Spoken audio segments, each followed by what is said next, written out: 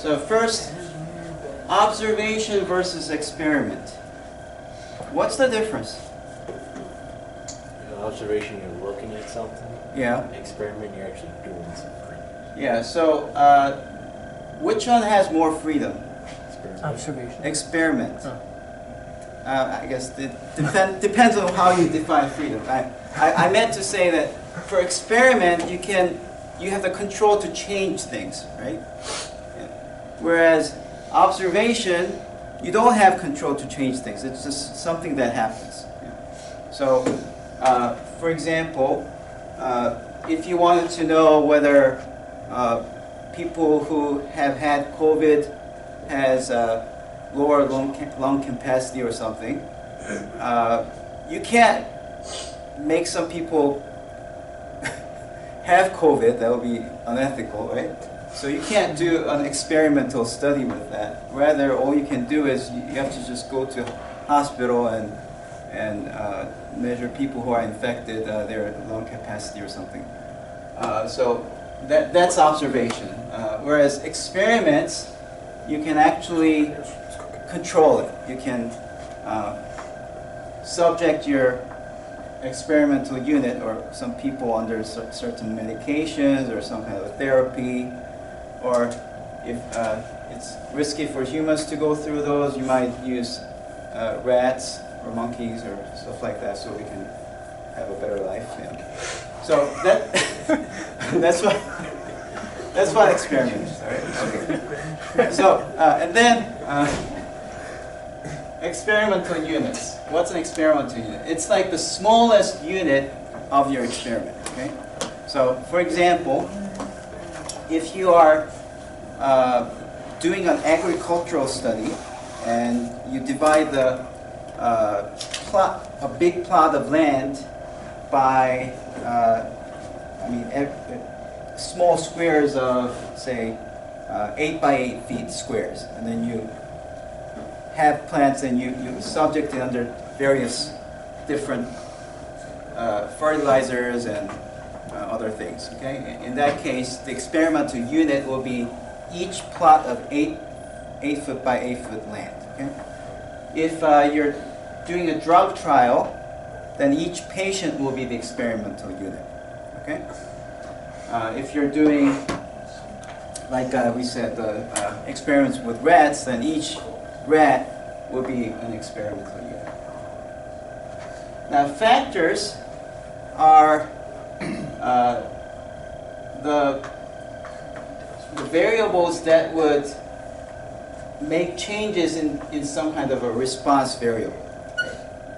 So,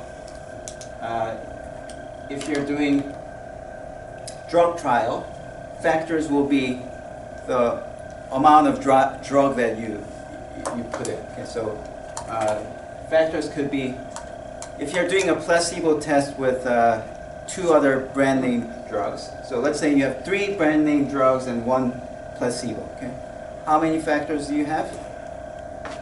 4. No, you just have one factor. That's 1 factor because the factor is the type of drug administered. Okay, but the 4 would be the levels. Okay, because there are 4 different ways that this factor can be applied to each experimental unit. Is this okay? And if you just have a 1 factor, if it's just drugs, then levels will be same thing as treatments. But if you have more than 1 factors, then levels, you need several levels to have 1 treatment. So an example of this is, let's say you're trying to research a cancer drug with additional chemotherapy. Okay? So 1 factor is whether you have or have not a chemotherapy. Another factor is whether you use the drug or the trial drug or the placebo. Okay? So drug is 1 factor, the chemotherapy is 1 factor, and how many levels does the drug have in the one that I just described? It's placebo or the trial drug, so how many levels? 2. 2 levels, right? And how about the chemo? It's also 2 because it's either you have it or you have not, okay? And then a treatment would be the combination of the two levels. So one person could have chemo with the trial drug, another person would have chemo with the placebo, and then you may have chemo with the no chemo with the placebo, and so on and so on. Okay? So a treatment would be a combination of levels, and treatment and levels will be equal when are those equal? When you have factors is one factor. Okay, that's one factor. Okay, and what you measure in the experiment, in the experiments, what you measure is the response variable, and you probably want to measure how much the tumor has shrunken. Okay, so if the tumor shrunk by 10% or 20% or 30%, there are different responses the patient would have, right? So that will be the response variable, and you measure that to figure out what kind of outcomes you can have. Okay? Now, if you have just one factor, so there are several kinds of design patterns. One is if you have one factor, in this case, levels will be same as treatments. And then an ideal way to design your experiment would be have the groups divided equally to all the factors, right? So if you had like drug A, drug B, drug C, and then if you had a placebo, let's say you're trying to do this kind of experiment, and you wanted to enlist 2,000 people for this trial, then what's the most ideal way to divide people? 500. 500 each, right? So if you divide the entire population into equal amounts for each levels of this one factor research, such a way of doing the experiment is called a one-way design. Okay.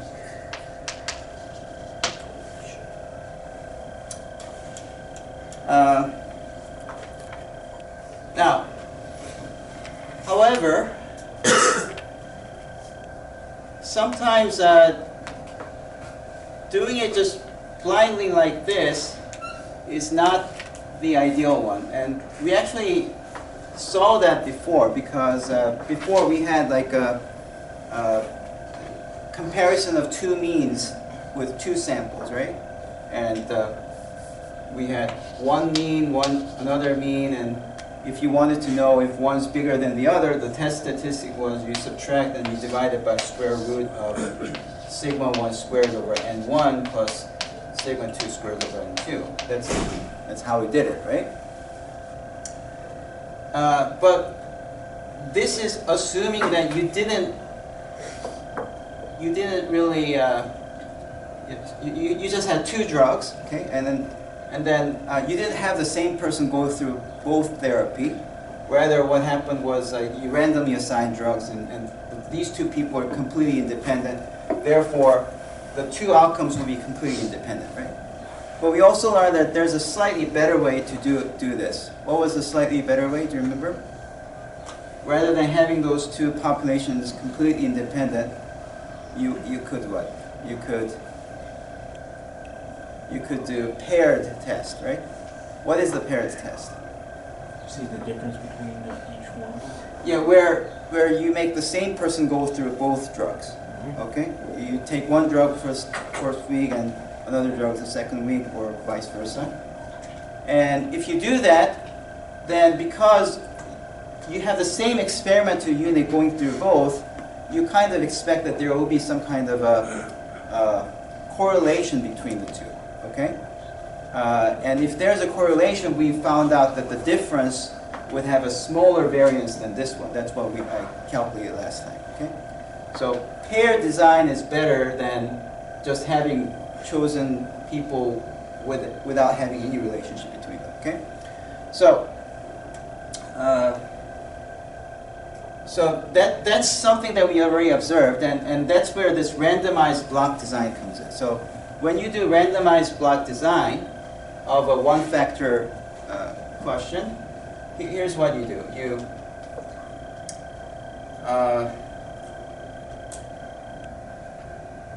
rather than just assigning 500 people separately, you make some hypothesis. Maybe the way that people respond differently with these different drugs depends on age, race, sex, and what else? Height, weight. Maybe that. Okay. Yeah.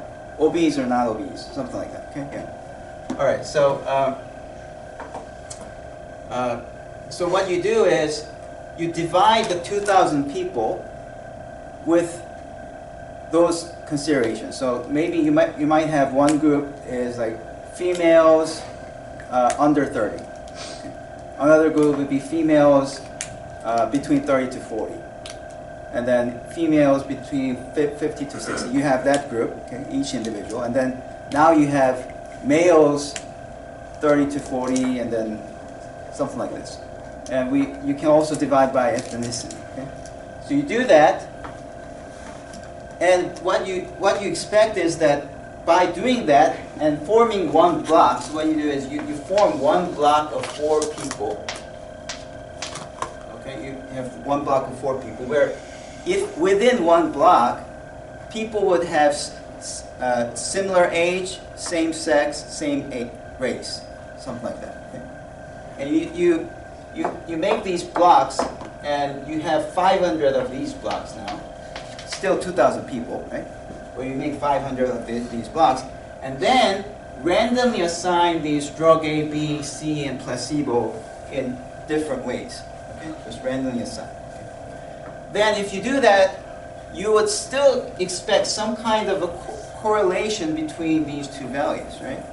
And if you have correlation, then again, for the same reason that we observed in the paired test, the correlation allows you to have smaller variance, and therefore there's a better way to find the outcome of this experiment. Okay, so that's called randomized block design, right? Okay, good.